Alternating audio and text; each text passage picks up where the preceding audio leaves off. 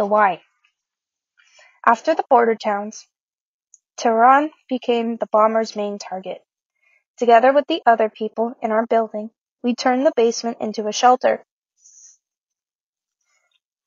Every time the siren rang out, everyone would run downstairs. Put your cigarette out. They say that the glow of a cigarette is the easiest thing to see from the sky. But we're in the basement here. And once it was over, well, no one's answering. I'm fine. Oh, those poor people. Lucky nothing happened to you.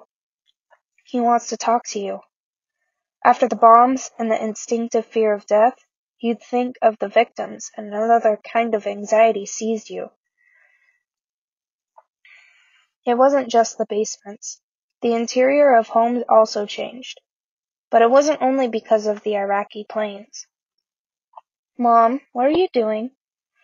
The masking tape is to protect against flying glass during a bombing, and the black curtains are to protect us from our neighbors.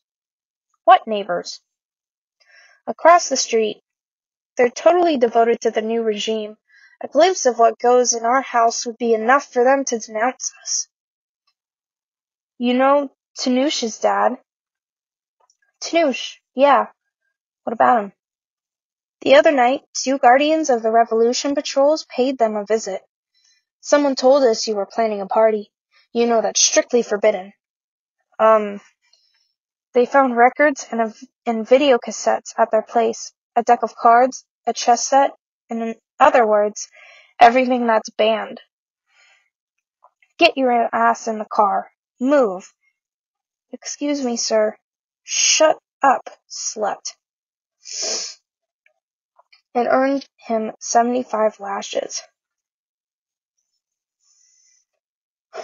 His wife cried so much that they finally let her off with a hefty fine. But he can't walk anymore. Now you see why I'm putting up the curtains. With the parties we have on Thursdays and the card games on Mondays, we have to be careful.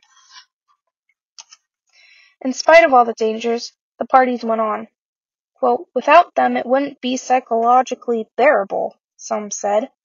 Without parties, we might as well just bury ourselves now, added the others.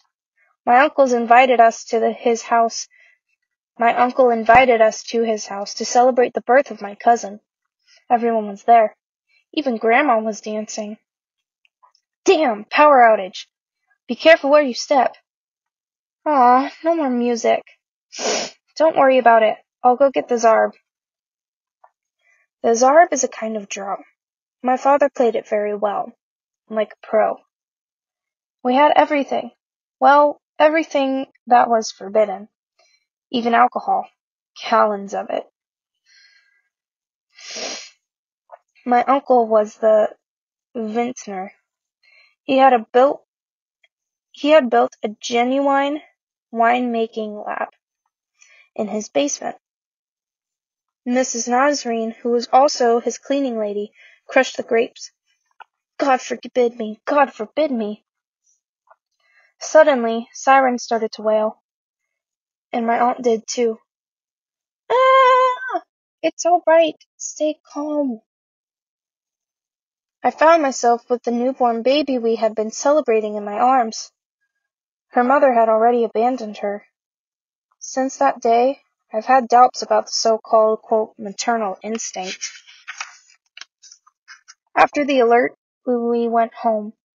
She's completely nuts. Did you see how she dropped the baby? That was pretty incredible.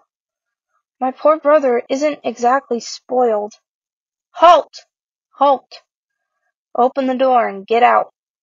ID, registration, and driver's license. Okay. Go Been drinking, haven't we? No, absolutely not. You think I'm stupid? Can tell by your tie. Piece of westernized trash. I won't take that from you. For 20 years I've worked for this country, and you dare to talk to me like that? Forgive him. Forgive him. Shut up. Forgive him. Listen, I could be your mother. How old are you? 16? My daughter is 12. Forgive him.